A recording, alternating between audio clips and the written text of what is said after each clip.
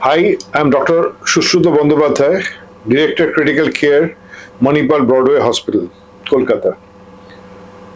ECMO or Extracorporeal Membrane Oxygenator is a new technology in critical care. It has come as a life support. It actually takes out the blood from the artery and sends or vein and sends it back to another vein and boosts the action of lung or heart which might not be working well.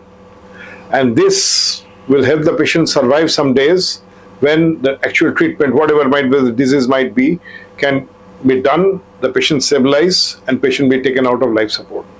It has saved many lives. It has been used in typical conditions like what is called an ARDS. This is an extensive damage of lungs secondary to many diseases where the patient cannot maintain the oxygenation even with ventilation. Here, ECMO comes as a lifesaver, saves the life of the patient and let him sustain for a few days or maybe sometimes weeks, and the patient gets better with treatment. It has been also used in patients whose heart pumping is very poor and the heart cannot send blood well to the different body sites or tissues, where the ECMO comes as a help and may again let the patient survive for some days so that some treatment can be done.